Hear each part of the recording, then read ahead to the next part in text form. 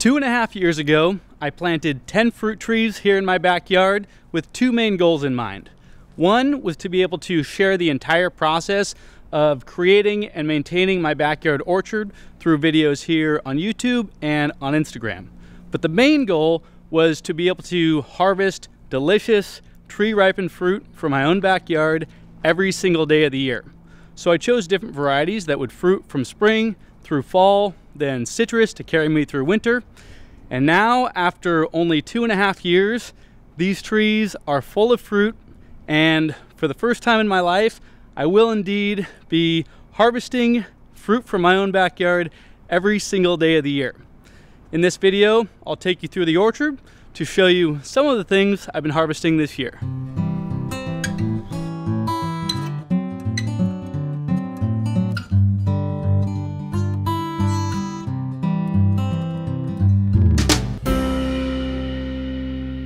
This is my O. Henry peach tree, and it's a delicious yellow freestone peach that fruits in late summer. So the Eva's Pride is my early summer peach. Then the O. Henry, I'll start harvesting about the first week of August, and I'll harvest this all the way into September. So we're about halfway through the season right now. I have probably 24 peaches on this tree, and they're just one of the most delicious peaches I've ever had. So let's cut into one of these. Beautiful red, orange peach, really juicy, really large peaches. And one thing I love about them is that the skin actually peels off really easily if you want to can them, so you don't even have to really blanch these peaches. Look at that, bright red and orange and yellow on the inside. Let's give this a taste. So watch this, the skin will just peel right off of these things, which, I mean, obviously you can eat the skin, but it's kind of cool to have a peach variety where the skin just peels right off without having to blanch it. But like I said, sometimes it's nice to peel your peaches. Definitely want to peel them for canning. So there you go, super easy to peel, very juicy. Super sweet. I think this is actually my favorite peach variety. It's so good. O. Henry peach. This is my panache fig, also called tiger stripe fig. And if you've been watching for a while, you've probably seen me talk about this fig before, because this is my favorite fig variety. And I've probably tasted around 100 different varieties of figs. This is my favorite one for a couple of reasons. So first off, it's beautiful, right? It's this yellow fig with these beautiful green stripes, but look at the inside. It's got this beautiful crimson red flesh. And the best part, it tastes just like raspberry jam. So delicious. So if you think you don't like figs, but all you've ever tried are the purple varieties, think again. There are hundreds of varieties out there. Some of them, like this, taste like berries. I've tried ones before that taste just like a really ripe banana. It's amazing how many different flavors you can get from this one fruit. So I think you're gonna love this one, but try some different ones. See what you find out there. Another reason this tree is extra special to me is that I actually grew this tree from a cutting that I propagated from a fig tree at my previous urban farmstead. Fig trees are super easy to propagate from cuttings. You just take a branch, put it in soil, it's gonna root up. This thing was 10 inches tall when I planted it 2.5 years ago, and each year I take like 4 feet off of its growth in wintertime when I prune it. Very vigorous growing, super easy to propagate. If you're interested in learning more about propagating fig trees, I have a video on my channel that I'll link here that shows everything in the process. Very easy, anybody can do it, so check that out. This is my Lee jujube. It's the first jujube tree I've ever grown, and if I'm honest, when I planted this tree was the first time that I realized that jujube was actually a fruit and not just some stale candy that you get at the movie theater. But I'm glad I found it, because this fruit is absolutely delicious and the tree is incredibly productive. After the first year, it had a really nice crop on it, and this year it has like 300 to 400 fruit, and they are so good. The closest thing I could compare this to would be an apple. because it has the same crunch as an apple and a similar flavor. In fact, I think they actually taste like apple pie.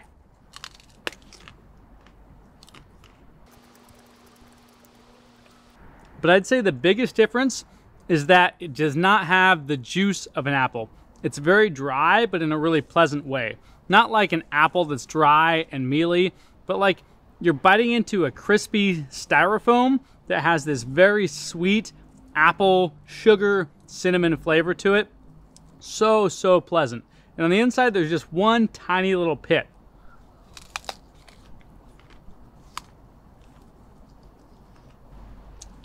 The pit's about the size of a large olive pit, so really not a big deal. One of the really cool things about this tree, aside from being very delicious and very productive and thriving in warm, dry climates like here in Sacramento, is that if you leave this fruit on the tree, it will actually dry and preserve itself on the tree. Like a peach, that's just gonna fall off and rot on the ground. You can bring it inside and can it if you want to, or dry it or do whatever else, but most other fruits will not preserve themselves on the tree.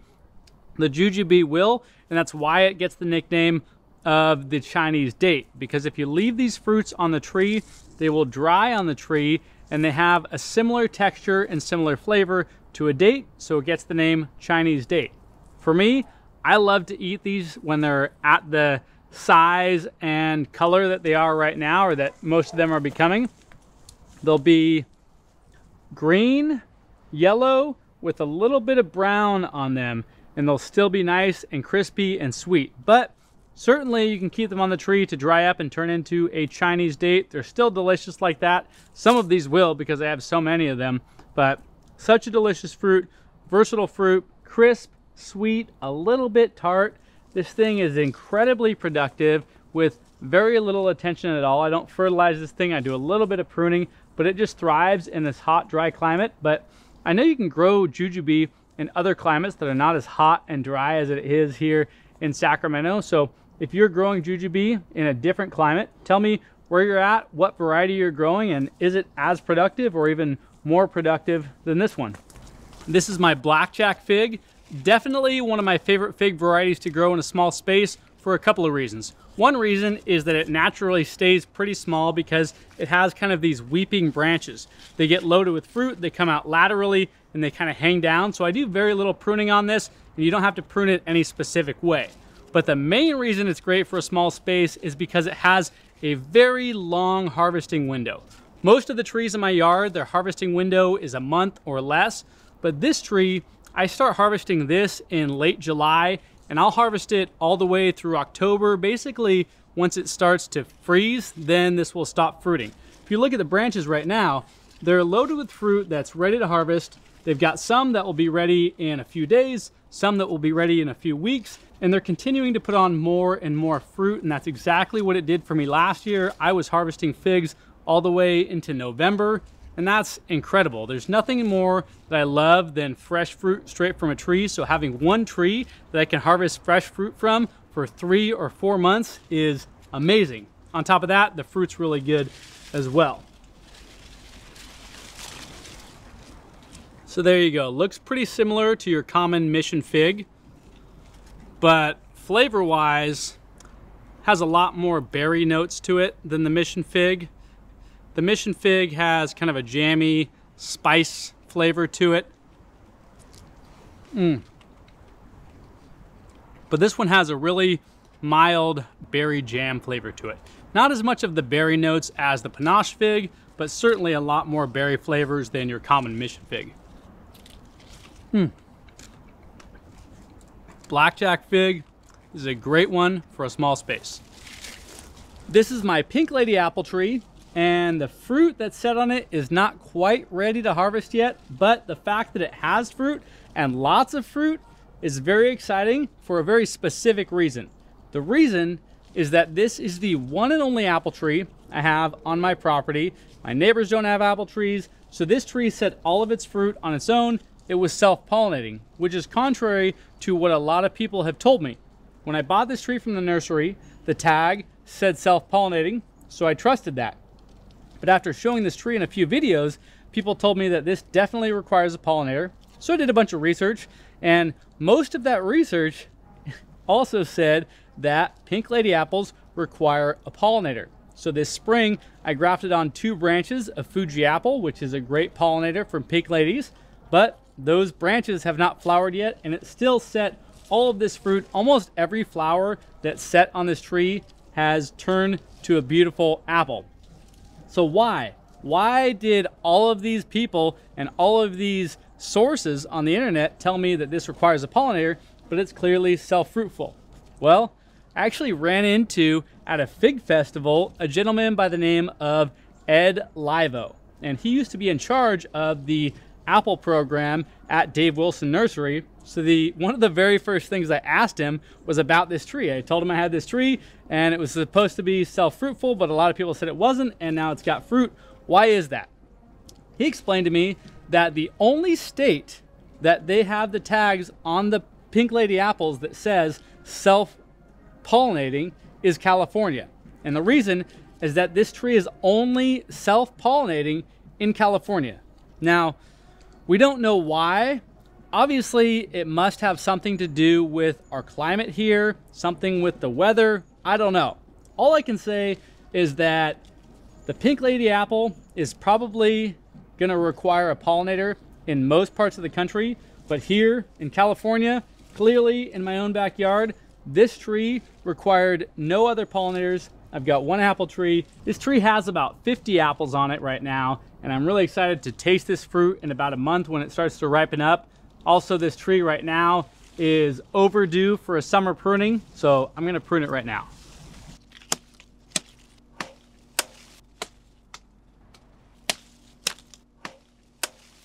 Well, that's a pretty dramatic difference from where we started, but we shortened up the laterals so they can bear fruit close in and support that fruit. Took the vigor off the top to keep the tree small and manageable. And if you want a small manageable tree, this is how you do it: summer pruning. We'll prune this again in winter. You probably noticed that one thing I did not do on this tree that I should have done is thin the fruit back to 1 apple per small branch like this. I thin all of my fruit trees, and it's really important for the quality of the fruit and often the health of the tree. If you let too much fruit on a branch, it will bend the branch down and possibly break it. That wasn't a concern for this tree because there's not that much fruit on it. And also, being my first time growing this variety of apple and really not growing a lot of apples in general, I just kind of wanted to see what would happen if I didn't thin most of the fruit. So I did thin some of it. Got a couple clusters on here. They seem to be doing fine, but ideally you would thin this fruit back to 1 apple per little branch like this. This is my Spice Z Nectaplum. It's a nectarine plum cross, and it has a lot more nectarine characteristics than plum. And this is actually the first year that it's fruited. It's only a couple of years old, but it's been growing very vigorously. Finally put on a nice crop. I did thin this pretty heavily because there was such a big crop in spring. I probably removed about 30% of the fruits from this, and there's still probably about 60 fruit on this tree. I've been harvesting it for about a week now, and I'll probably be harvesting this for a few weeks more into mid-August. Let's get some fruit here. Pretty good size on the fruits. They have a really nice kind of pink blush color to them.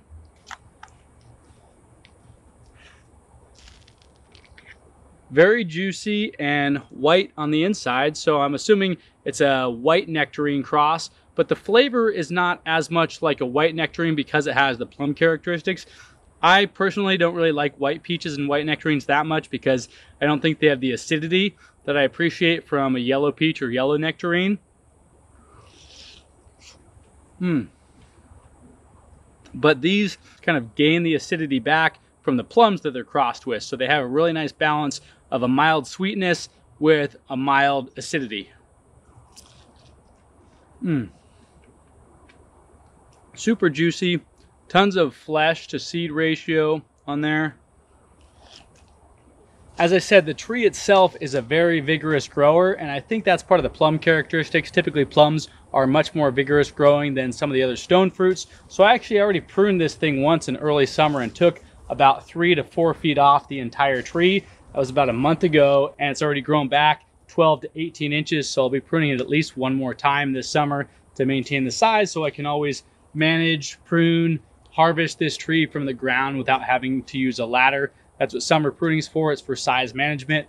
Really important, but also really easy. If you're interested in learning more about summer pruning, why to do it, how easy it is, I have a couple of videos on my channel on summer pruning fruit trees, so I'll add a link to those here. This is my Double Delight nectarine. It's a couple of years old now, had a small crop last year, and this year it's had a really nice crop. I thinned about 40% of the fruit from this tree in spring just to relieve the weight from the branches, then started harvesting fruit from this in early July. Probably harvested about 3 dozen nectarines already from this tree, and it's got about 10 more on it that'll finish off this week. This is by far the sweetest nectarines that I've ever had from any nectarine trees that I've grown. I've only grown a couple, but sweetest from any of the trees I've grown, and definitely sweeter than anything I've ever gotten from a store. Beautiful orange flesh. Super juicy. The fruit tastes like jam. It's got so much sugar in it. One of the ways to be sure you're harvesting sweet fruit is to not harvest right after you watered.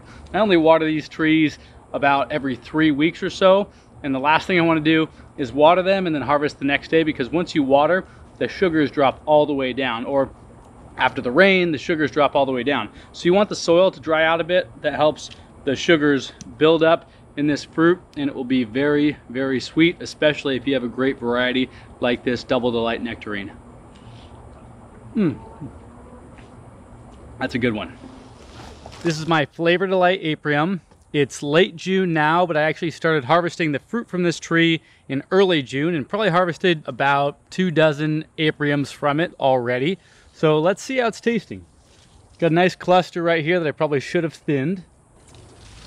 This fruit is very much like an apricot. It is an apricot plum cross, but it has a lot more apricot characteristics than it has plum characteristics.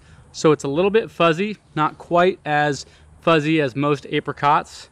Pretty smooth, very soft to open. Small pit on the inside that looks just like an apricot pit.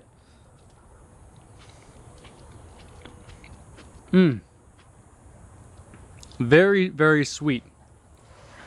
A bit sweeter than any apricot that I've ever tasted. Pretty soft. The skin has a little bit of tartness like apricots will, but not nearly as tart as most apricots.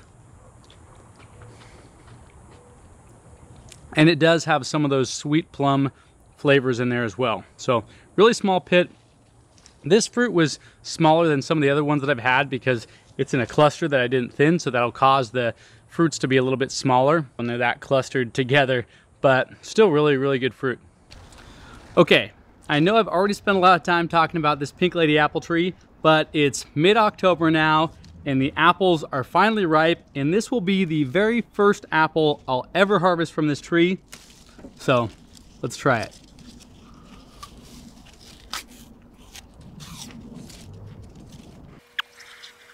Wow, that is delicious. Crisp, juicy, sweet, but a little bit tart. Really nice balance of sweet and tart, and just a gorgeous apple. Look at that pink, a little bit of orange, almost like a sunset with some green in there. Love it. All right, so that orchard covers me for fresh tree ripened fruit for about 8 to 9 months out of the year. But what about the colder months when all those trees are dormant? That's when I start relying on my citrus trees like my navel orange and my grapefruit tree, and also my new subtropicals. So this is a lemon guava tree. It's one of many guavas that I'm growing here in my new subtropical food forest, and the guavas are one of many tropical and subtropical plants that I have. These lemon guavas are awesome because not only are they delicious tropical fruits, but they also do well in a marginal climate like I have here. These will do really well outside. They'll take a little bit of frost in zone 9 and 9B.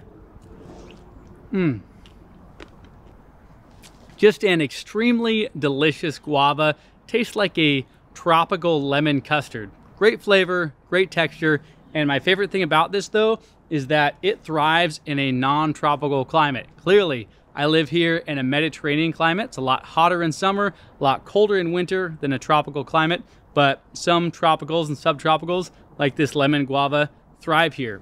and guavas are just one of many tropical and subtropical fruits that I have planted here. So far through this summer, all of them are thriving, but winter is coming, so we'll see. I don't have any videos out yet on my new subtropical food forest, but my very first video on this part of the garden will be coming out as my next video, and it's going to be a full tour of this space showing all of the plants that I'm growing here. Then through winter and next spring, I'll put out the videos showing everything that I've done so far to create this space, soil prep, irrigation, planting, a bunch of other stuff, and I'll follow up with other videos through the years showing how I maintain this space and showing what I do to winter protect it and see which plants survive here, which ones don't. Just like I've done with my orchard, I have a full series already showing everything that I've done from prepping the soil before planting, planting those trees, irrigation, the summer and winter prunings, and I'll continue to create videos for that orchard series just as I'm doing here with the subtropical food forest series and of course my vegetable garden. So consider subscribing if you want to see those videos. If you enjoyed this video, hit that like button. And as always, if you have any questions at all about my garden or your garden, ask them in the comments below. Happy gardening.